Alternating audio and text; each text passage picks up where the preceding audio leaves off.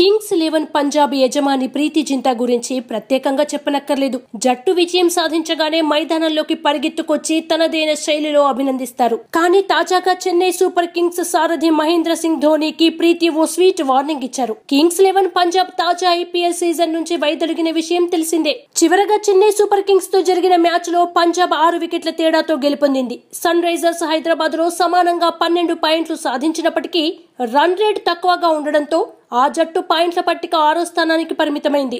దీంతో play of కు చేరుకోలేకపోయింది. వరుసగా 4 పరాజయాల తర్వాత చెన్నైపై విజయం సాధించడంపై సంతోషం వ్యక్తం చేస్తూ ప్రీతి జింటా ట్వీట్ చేశారు. మైదానంలో నవ్వుతూ ధోనీతో కరచాలనం చేస్తున్న ఫోటోని పోస్ట్ చేశారు.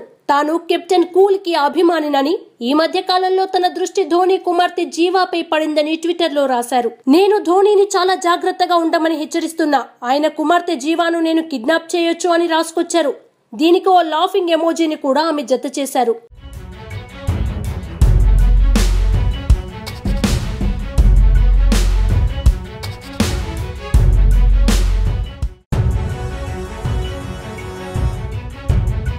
Please subscribe New Waves.